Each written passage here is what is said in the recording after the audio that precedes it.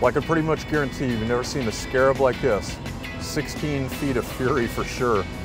We just finished testing the Scarab 165 Impulse. 250 horsepower Rotex power on this thing, and what a screamer it is. We got on plane in 1.6 seconds to 30 miles an hour in 4.7 seconds with a top speed of 53 miles an hour. And on a boat this small and this low, feels like you're doing about 103. But the craziest thing about this is how it launches out of the hull and how it turns. It's just incredible. You gotta be a little careful with your passengers. Make sure to warn them first. And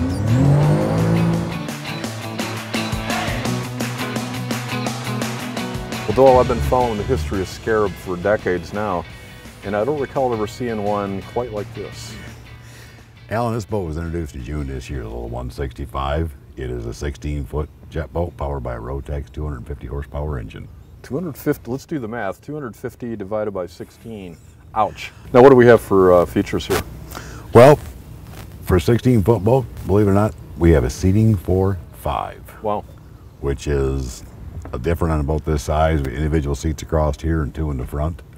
I really like these. This is really ergonomically correct. We worked real hard on that. When you're sitting in this boat, it is going to be tight when you've got 5 people. We designed a gap in the backrest for air ventilation as well as here. And they're nice and firm and they hold you well. Yeah, you get really wedged in. I love this footrest here. You get in here and the captain does his thing, man. You're safe. That's what you do with this boat. It's like a go-kart on the water. Now, at night, this is pretty cool too.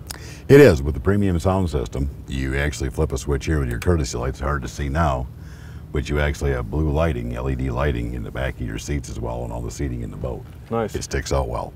Well, it just doesn't look like you can just drive around. It looks like you can do some other things in this boat too. Absolutely. We have an optional wakeboard tower. As we know, wakeboarding is very popular. You can wakeboard behind it. This is designed to fit that small family or that person on the lake that wants a small toy to do all things. Right. Well, you know, Doyle, on a lot of these small jet boats, the helm is really Spartan, but you've managed to put a real sports car helm here. We did. The helm does a lot of things. If you lift it up, there's actually storage beneath for lines and personal items, as well as your stereo. It's equipped with the optional digital throttle and speed control, which allows you to set a cruise control, believe it or not. And you can also set your launch and your acceleration, so you can actually set a cruise control for a wakeboarder. Cool. Very cool. Now, one of the neatest angles of this boat is back here. Let's take a look. The back end is where the fun is.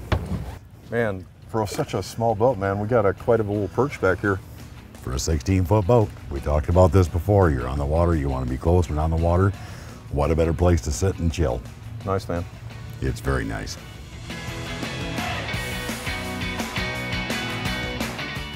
For more information on the Scarab 165 Impulse and other great machines, go to boatingworld.com. I'm Alan Jones, and we'll see you out on the water.